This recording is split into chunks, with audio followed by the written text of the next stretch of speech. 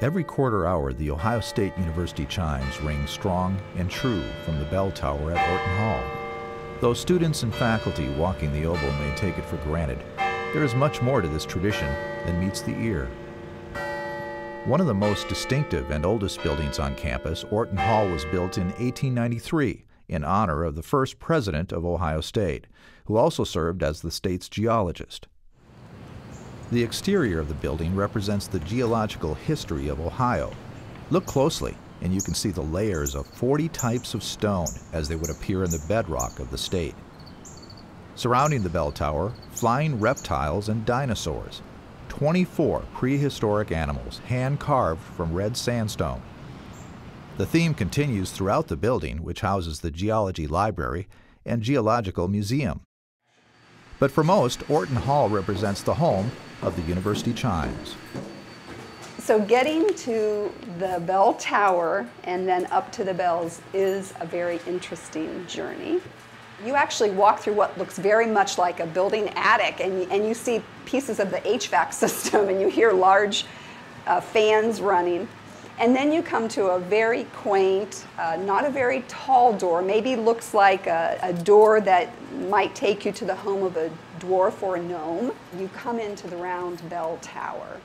From that main floor, there's a very antiquated wooden ladder that you need to climb up to a wooden platform, which invites you to now a smaller old wooden ladder that you climb, and that's when you can actually enter into the bell tower. The climb is not for the weak of heart, and so not every person that would come into the tower chooses to climb all the way to the top, but it is a spectacular view from the bells. Starting with the class of 1906, it took 7 graduating classes to raise the $7,500 needed to buy a dozen large bells. They were installed and played on campus for the first time in February 1915. During World War I, students stopped to stand at attention as the chimes played once a day in honor of those serving their country. And in 1924, they echoed well beyond campus. That's when the new university radio station installed microphones here in the bell tower and lines across the oval to the electrical engineering department where it had studios. For the next 2 decades, WOSU Radio broadcast live from the university chimes to listeners across the Midwest.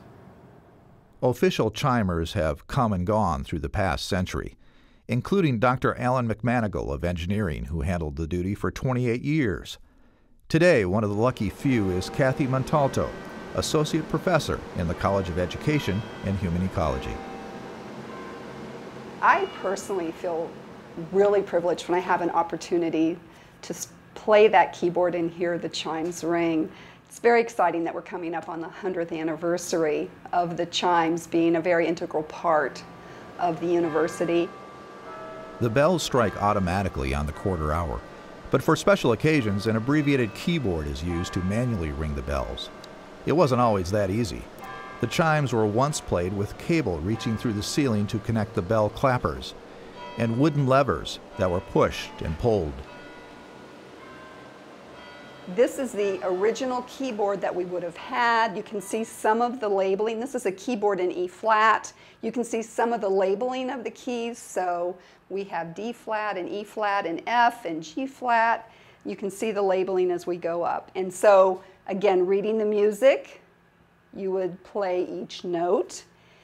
As you can imagine, you're not going to be going real fast because you've got to put a lot of pressure on the lever to strike the bell, and then you want to let that bell vibrate for that sound to resonate before you'd strike the next bell to get that sound.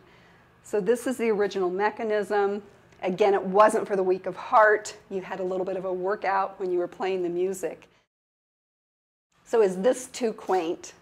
This little candle holder, we have one here and we have one here.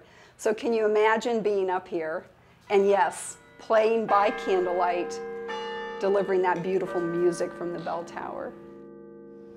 The Ohio Staters, a service organization on campus, now coordinates all special musical requests and tours of the bell tower. The most common request is a composition by an Ohio State student, first performed by the University Glee Club in 1903. So Carmen, Ohio, our university alma mater, is taught to our students from day one. As they enter the university, we teach them Carmen, Ohio. We sing it after every football game as a group.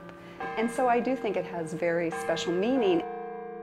It is common for us to get requests around commencement time for university events that are happening on campus. We have had requests from alumni who wish to propose on the Oval and would like the chimes played concurrent with that proposal. Again, often it's Carmen, Ohio. I think the chimes in the Orton Bell Tower are memorable to every person, every alumni of the university, every student who has ever been enrolled here, and I'm guessing every person that has visited our campus and has heard the chimes play. So they have really special meaning to all of us. I think they bring to mind our allegiance to the university, and maybe the most memorable song we will remember being played by the chimes is Carmen, Ohio.